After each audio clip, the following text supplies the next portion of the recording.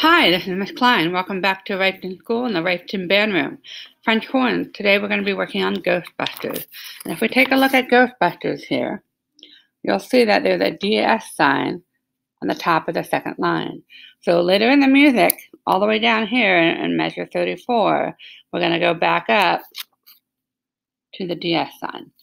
And then when we get to the coda, let's see where that coda is, right here, we're going to jump down to the end of the song and finish out the last two lines. So Ghostbusters is kind of long. Let's give it a try. We're going to start on the note C. And we need to remember E flats in this song are middle finger.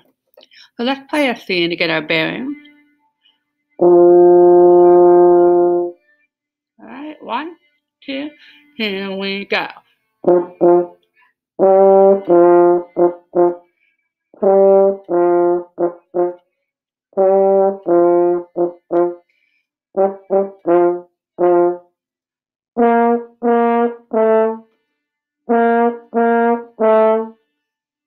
Ghostbusters!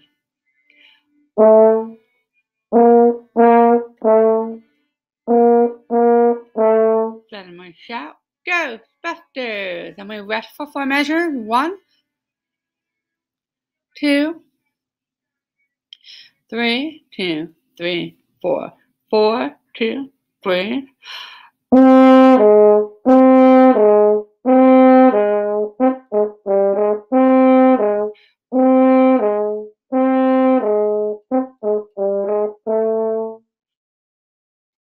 Measure 23.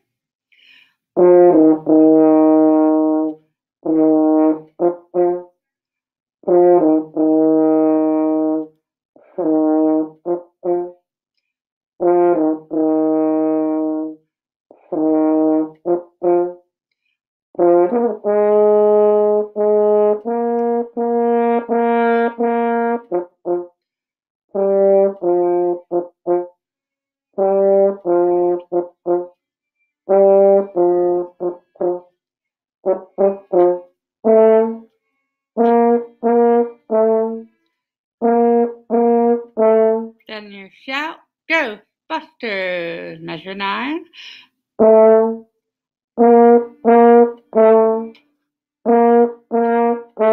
Then we shout, Ghostbusters! At 13, we rest for 4 measures. And this time, when we get to measure 19, we're going to jump to the coda. 3 and 4.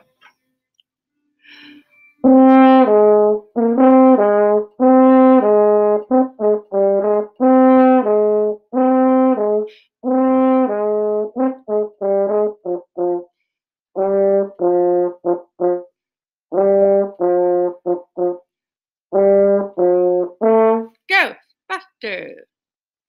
Have fun with that. It's a nice low range for our horn. Make sure those low B flats, you kind of open your jaw a little bit and use a little more air. So let's hear that low B flat, first finger.